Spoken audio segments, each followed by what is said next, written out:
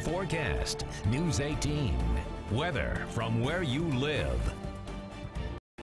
Well, we've got two pieces of spring in this forecast, and we're going to splice them together with a little brief blast of pretty cold air next week. But it looks like this big East Coast storm, it's going to bring heavy rain, wind, and snow off the East Coast.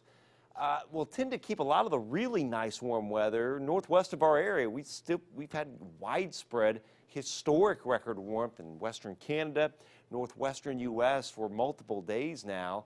But the good news is, after one piece of spring, at least we get the other piece of spring next week. And speaking of spring, spring is going to begin here very soon. 5:58 is the official start time, Eastern time, for spring to begin. That's astronomical spring. Now, what's interesting to me is that during the first day of summer, our planet is farthest away from the sun, but it's pointed towards it. So that's why it's so warm. But during the winter, it's a little bit closer to the sun, but it's pointed away from it. So this is not a perfect circle that the Earth travels around the sun. But this is the vernal equinox, the direct rays of the sun right at the equator. And what's interesting is that from the equator to the Tropic of Cancer, the Arctic Circle, you name it, every day is 12 hours. Now that changes come summer, however. That's our longest day of the year. It's right around June the 20th. The direct rays are pretty close to Florida at that time.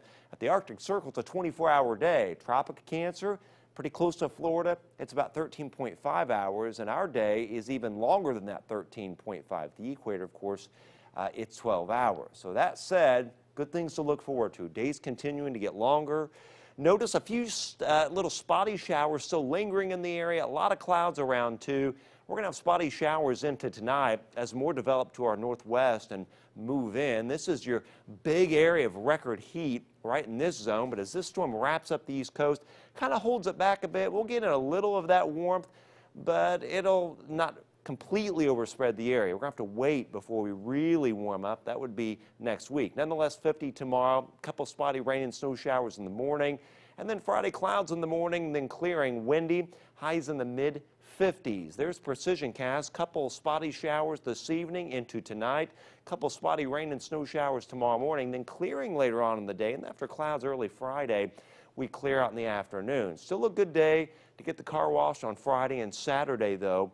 As this big storm wraps up on the East Coast, we get a little warmth from that record warmth in Canada and the northwest U.S. before some rain comes in by Sunday and early next week. Then it gets colder. So two pieces of spring.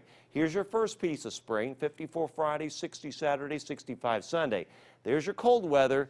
Here's your other piece of spring that begins to come in Wednesday with a high of 53, but a pretty potent cold snap coming on Tuesday with 38. What would be nice if we could get the kind of weather they're having in Alaska, northern Canada, northwest U.S. right now, where they're breaking records left and right. We'll get a little bit of that, but not all of it. Yeah, you have to head north to warm up. Don't you think? Chad, very much.